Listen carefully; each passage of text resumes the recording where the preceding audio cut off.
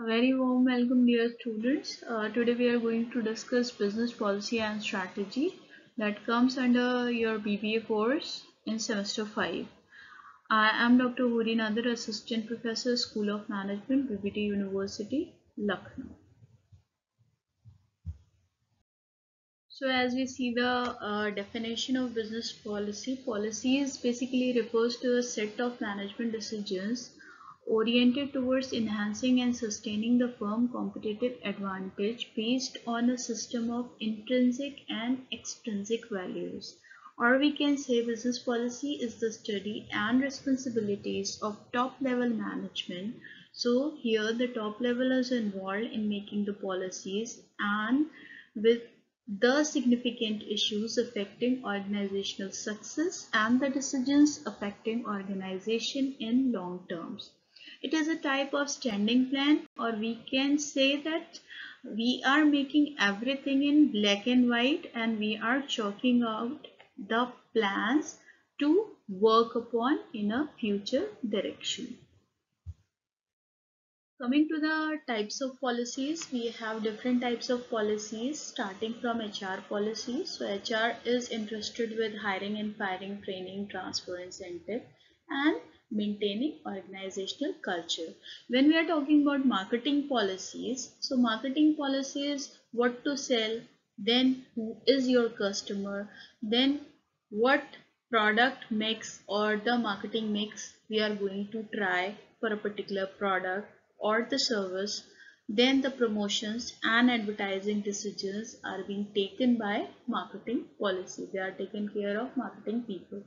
Coming to the quality policy, quality is every organization is having a particular quality control unit. They are interested with checking the standards and they are keeping a close check and the control over production or the logistics or the inventory control, so on and so forth. Then they are getting the feedback from outside world and they are doing the collective measures as far as these quality concerns are limited.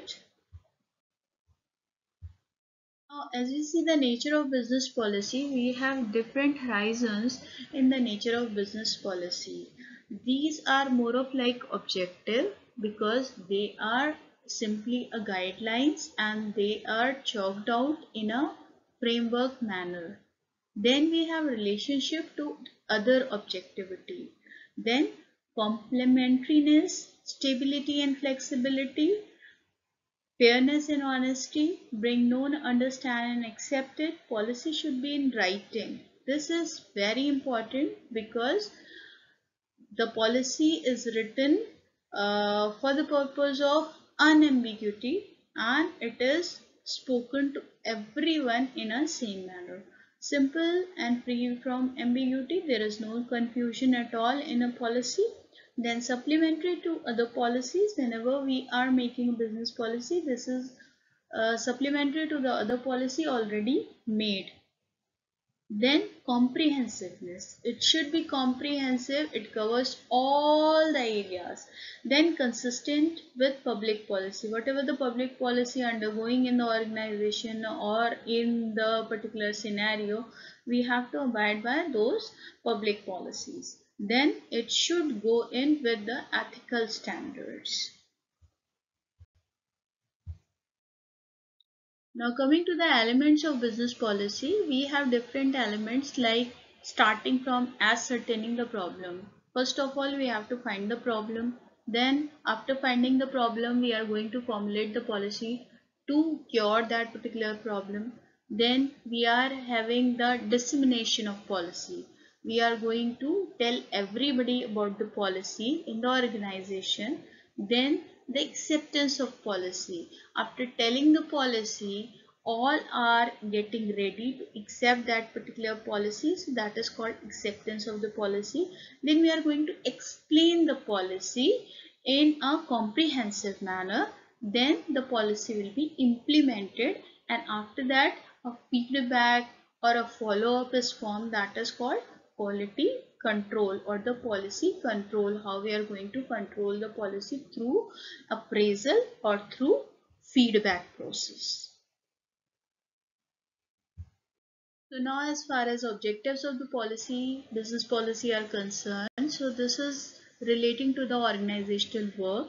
Then it facilitates predetermined objective, already settled objective or um already established objective. We are going to make policy for that, those particular objectives. Then linkages between physical and personal. So whenever there is a linkage between organizational culture or organizational people, or where there is a linkage between product and services to the product and service provider, so this is the connecting link between like physical and personal things. Now helpful to the authorities, whenever authorities are going to conduct some appraisal sort of a thing, business policy always be helpful. Providing communication, for better communication in the organization, business policy plays a vital role. Then describe the job. Whenever a new employee comes into the organization or joins in the organization, a descriptive job is assigned to him or her according to his ability and capabilities. Now, as far as the classification of business policy is concerned, there are different types of classification we have in business policy. Number one, the policy based on nature of origin. So that is originated policy, the original policy. Then we have appealed policy. Then we have imposed policy. Second classification is based on functions, that is personal policies, marketing policy, finance policy and production policies. These are based on functional departments. Then we have the classification on the basis of expression. Expression as in either it is written or oral or implied.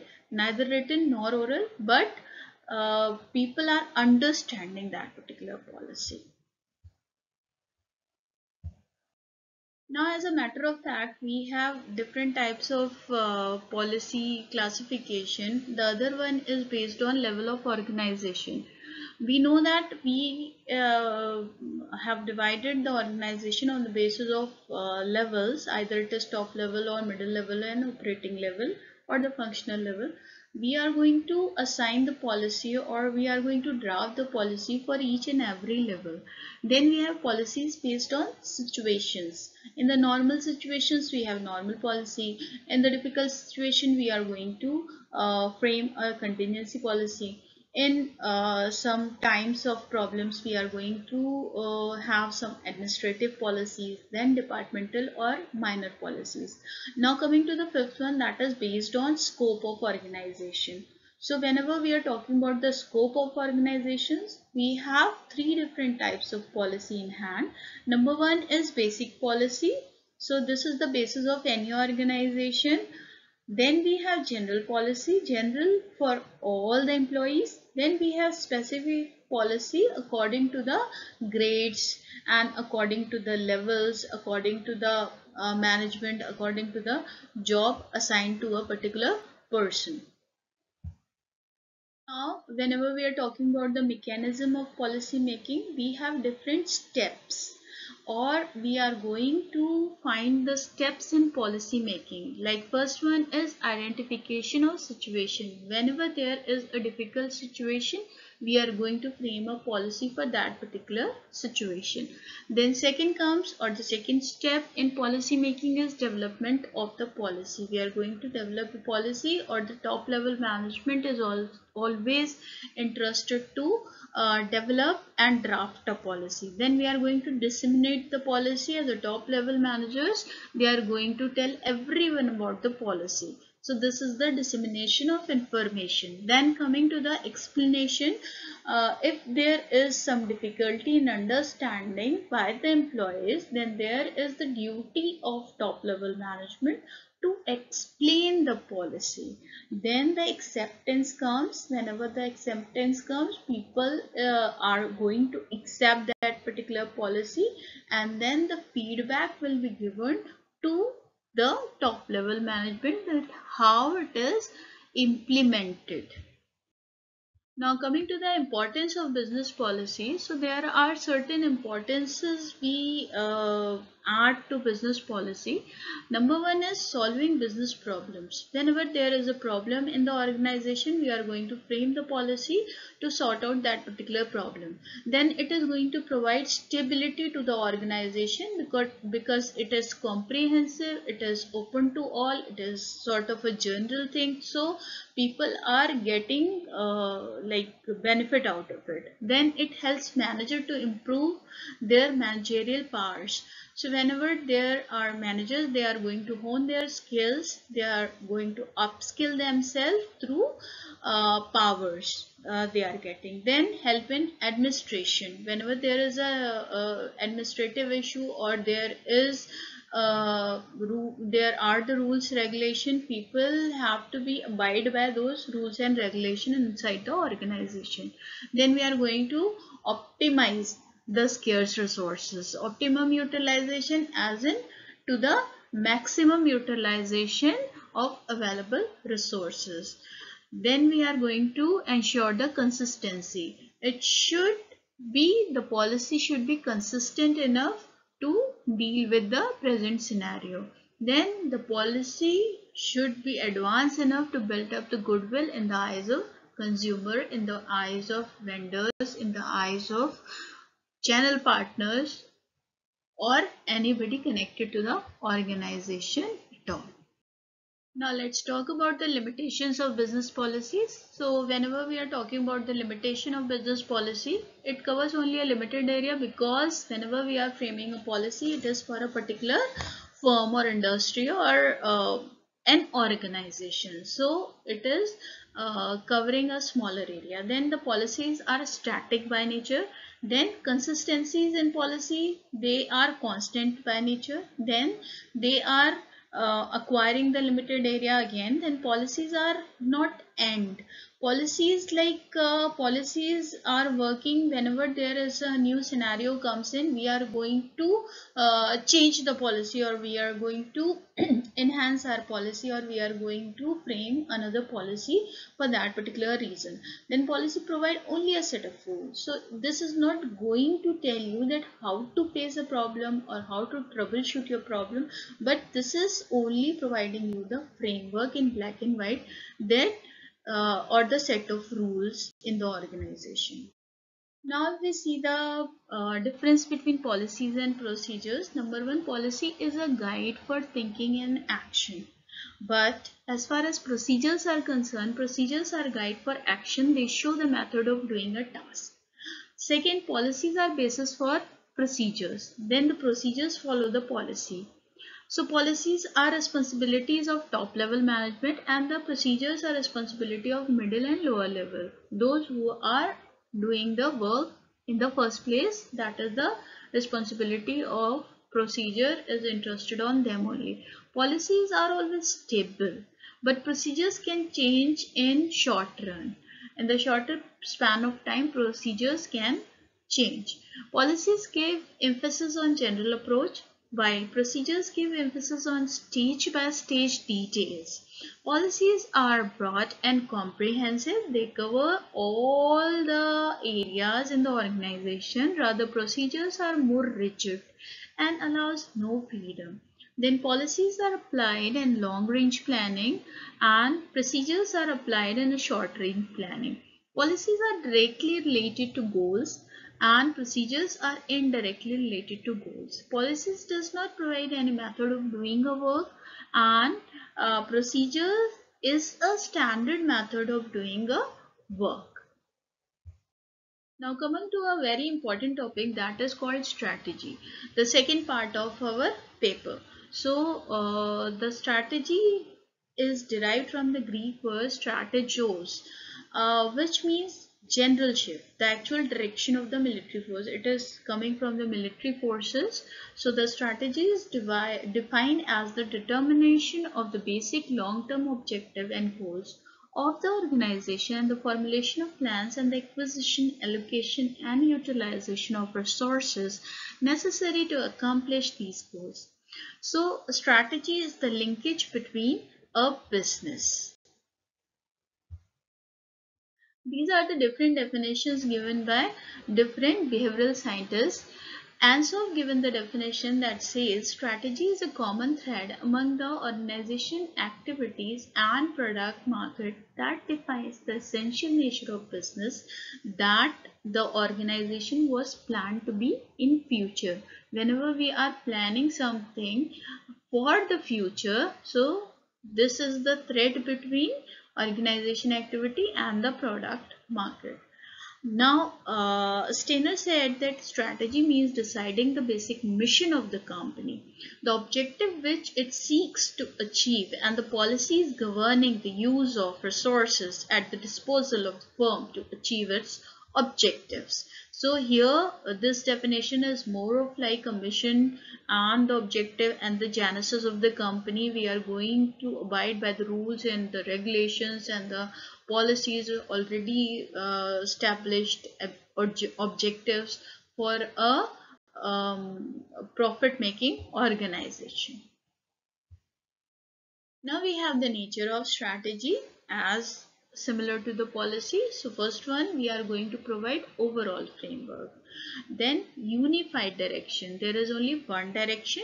Then contradictory action. There is no contradictory action in a unified direction. Then major course of action. We are going to decide upon the major course of action. These are strategies are taken into consideration for long-term goals only. Then whenever we are making a grand plans, or as we know that long-term goals are a grand plans on the first place, so we are going to make strategy but not the policy. Then the policy is the combination of action, then it blends the external and internal factors. Whenever we are making a strategy, it is for future course of action. Then it is comprehensive again. Whenever we are making strategy, we are going to acquire all the areas in the all the functional areas, all the development areas, or all the future directions in our strategy. Then it should be competitive, and it should be proactive. It should work as a guide to the organization, and it should be dependent on a system already provided or the culture of the organization. Now let's talk about dimensions of the strategy. Number one is strategy process. Number two is strategy context. Number three is strategy content. Whenever there is a process into consideration, so what is the process? It is the way a strategy is formulated, controlled, and implemented. So how we are going to formulate the policy, strategy, and how we are going to control the strategy and the proper implementation of the strategy, this is called the process.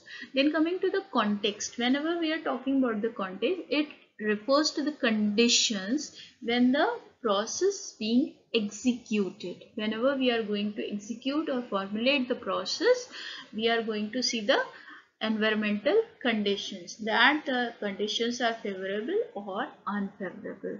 Then the third dimension is strategy content. Whenever we are talking about the content, it is the outcome.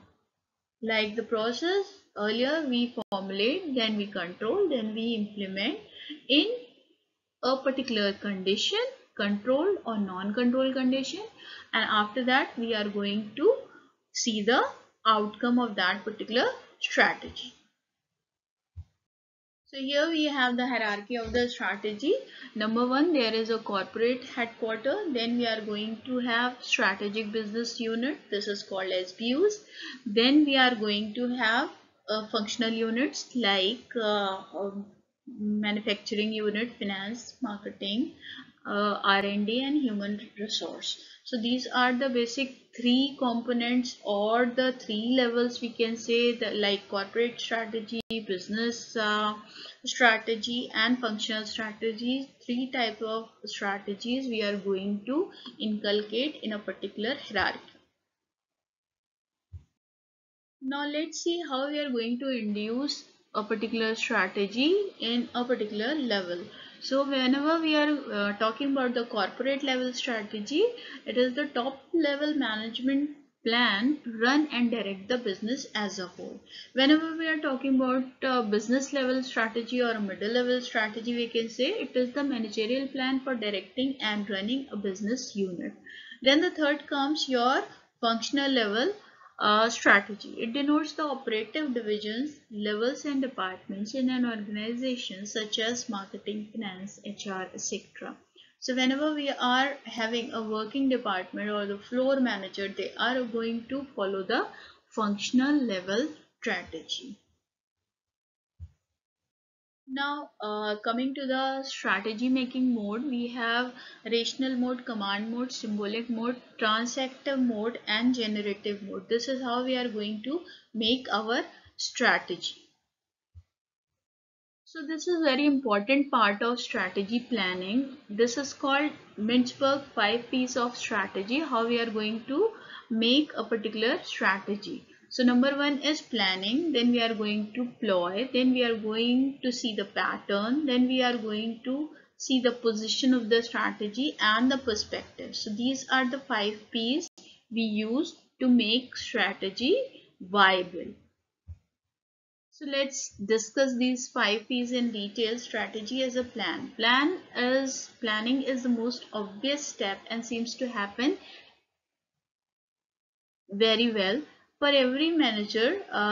It relies when developing a business strategy. Following most helpful designing your plan. Whenever we are going to plan a strategy, we are going to consider the SWOT analysis, that is strength, weakness, opportunity and threat, and the PEST analysis, that is political, economic, socio-cultural and technological, and the brainstorming, a session generating the multiple ideas and selecting the best.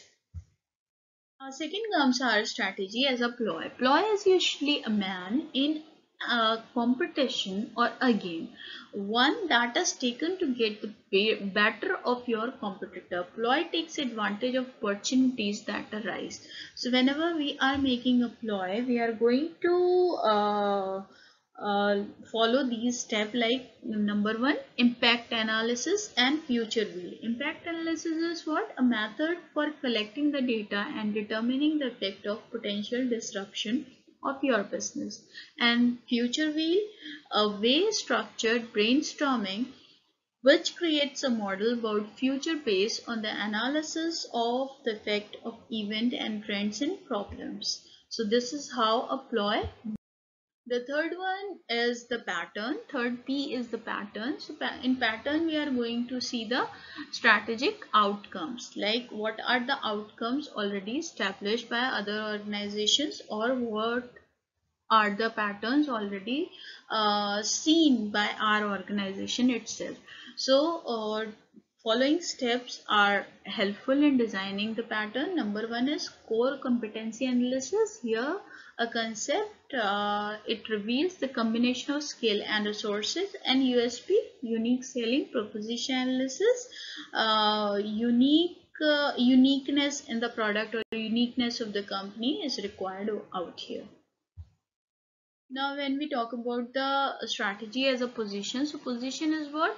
Like how we are going to locate or fit a business within the environment. Environment is what? Our external environment. So for that particular purpose, we are going to do the PEST analysis, the Porter's diamond, Porter's 5 force analysis, and so on and so forth.